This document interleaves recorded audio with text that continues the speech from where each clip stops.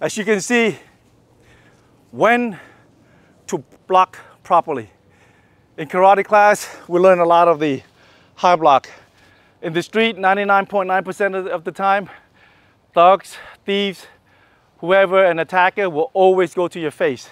So with this block in karate work, when you are in a street, in a real life threatening situation. So all those times when you do this block, this is the time that we're gonna have to change this. Let's come back on in, Kevin. All right, so if he's gonna throw a straight punch to the face, we're gonna block this way, right? The only problem is, let's get this angle.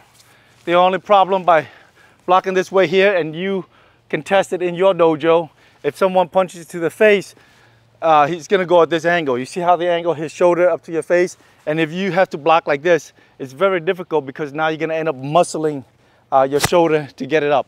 So that's why I have seen so many times in a dojo that a student would actually punch up here to your forehead, therefore making the other person easier to block. Now, it looks nice in the dojo, but it's not realistic, right? Because what we just saw in the beginning was he was coming at me really fast. And when he's coming at you really fast, you obviously cannot block it in time, right? Because now you're gonna work on your stance, and then you're gonna move your stance in a correct way. It's gonna be very difficult, right? So here goes the actual real block. When someone punches to your face, it's more of this position, right? It's more of inside block, not this block. The only way that you can block like that is I had to go low. But face it, how do you know that he's gonna block your face for you to go low like that? Even though I just said, yeah, 99.9% of the time, people are gonna punch you to your face. But if I'm gonna go low, now he's gonna kick to my groin, right? And then you have technically no groin left, right? So actually, in a kata, we do high block, chest block, low block, right? And then we do the inside block, right? And outside block, just like in the hanchi. In a real combat situation, there's only 7 blocks. I'm sorry, in a real combat situation, there's only 8 blocks, okay?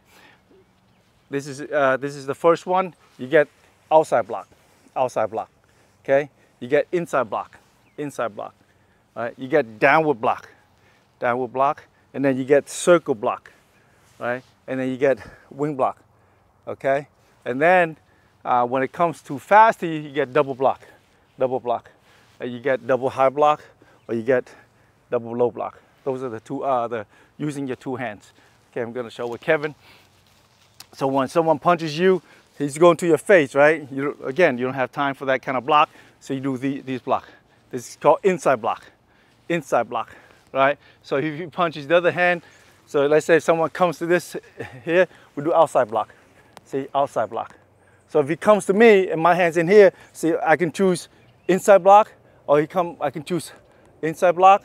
See, inside block can happen with any hand. It doesn't matter. It's only how you react, right? And then he punches that hand, and then we go outside block, okay? So inside block, outside block, right? So what happens if he goes to your chest, right? So we do, in your kata, you do a lot of chest block, but let's face it, let's be realistic again.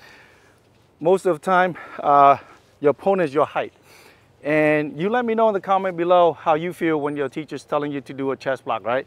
Because it feels as though when he's coming this way here and you're doing a chest block, you kind of muscle it. And so you're hoping that your opponent or someone who you practice with probably punch out here so you can block easier. Otherwise, if he blocks his here, and if he does it for real, this guy is pretty strong, and then you're gonna be restricted and you're gonna muscle it, right? So we don't do that block. If he goes here, we go down block. Much easier, right? He punches down block, right? So I'm gonna link in some videos of UFC fighting, street fighting. You'll see people, when they punch over here, we do this block. So if you punch over the other hand, down here we do this block, right? Just over the top, right? So now that's 3. 1, 2, right? Outside, inside, down, okay? Now if somebody punches low here, like the hook, right? You hook up.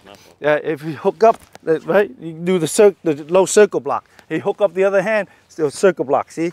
Hook up, circle block, right? We don't need to do that. Just simple circle block. Okay? So that's, you got 4 already, right? Inside, outside, down, circle. The fifth one is, let's say, punch your chest, and you do this way. This, we call this the wing block. So he's coming wing block. So he's coming wing block, right? Both hands in kata is like that. Real fighting situation is like this, right? Both hands straight up. He comes in quick, you go wing block, right? You go wing block, okay? Those are the four common types of block, okay? Inside, outside, over the top, circle 4, 5, okay? Now if he comes fast at you to your chest with both your hands straight out, you want to react quickly, you go like that, right? We call this a double hand block. So whatever that you're gonna touch first, this hand or might be this hand, doesn't matter because he's gonna come too fast. You wanna put 2 hands up, okay? And if he goes high, same thing, right? He goes high, I have 2 hands up. Right? If he goes low, right, we get two hands down. See, 2 hands down, 2 hands down. Okay, so altogether, those are 8 types of block in order for you to be reactive.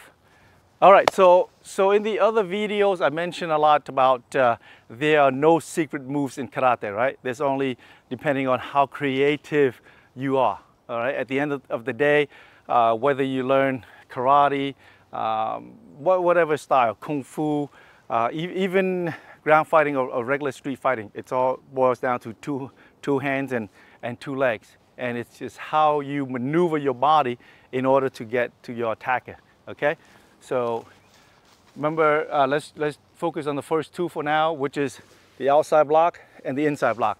Now, in reality, if he punches me, see, I didn't tell him where to punch. He goes straight to my face. I just do this, which is the inside block, right? Meaning inside my body, inside block, right? Inside block.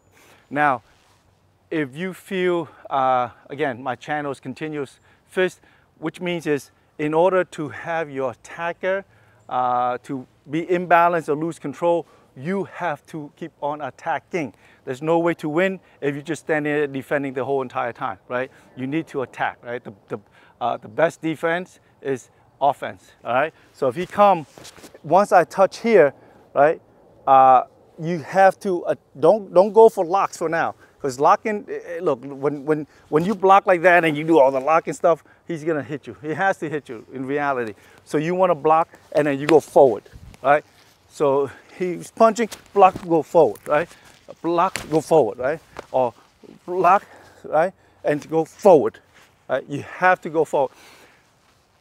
Focus on getting your body in a position where it allows you to go forward to get him down. So now, if he's doing the same thing, this one, if I decided, so inside block, now I'll do outside block, right? If I go outside block, right? Outside block, same, bump, right? Outside block, same, bump, right? Outside block, same, bump, right? So that's how you want to practice your block, right? Allowing your body not in a rigid stance as in karate, but more of in a naihanchi stance. I really believe in the naihanchi stance. For those of you who do not know, naihanchi stance is basically a regular fighting stance, this way where both of your knees parallel. Now, how parallel do you need to be parallel? In the dojo, your teacher can tell you that it has to be parallel in a way that your knee got to be over your feet. Look, that's just too much to think about, too much in a real fighting situation. You should get into a position where your body should feel relaxed, ready for the next position, okay? The key word here is to get in a stance to feel ready, not getting in a stance to show your sensei or whoever that, hey, look, I'm doing it right. When you're in the street, the only way that you're doing it right is at the end of the day, your attack is on the floor and you be going home to your family. That's the right way. Okay, so this is the kata for our 8 defensive drill move. And you will notice that in the beginning, I'm going to start out with a block and then followed by the application, okay? I'm gonna do it slow. So from here, yoi, fighting stance, first one, outside block, brush, palm, grab, throw, okay? We go that angle. All right, next one is up, inside block, pull, down, chop, elbow, break, okay? Grab, throw. Third one, elbow block, grab, break, turn, okay? Fourth one, lower block, grab, neck, and pull. Okay. Fourth one, double block. All right, double block, grab the hand, thrust 1, 2. Fifth one, high block. High block as in both hands up, grab hand and throw. Okay. Fourth one, as he coming low, block, grab hand into his neck and then thrust to his chest and down. Go ahead. Okay. Okay. Here we go.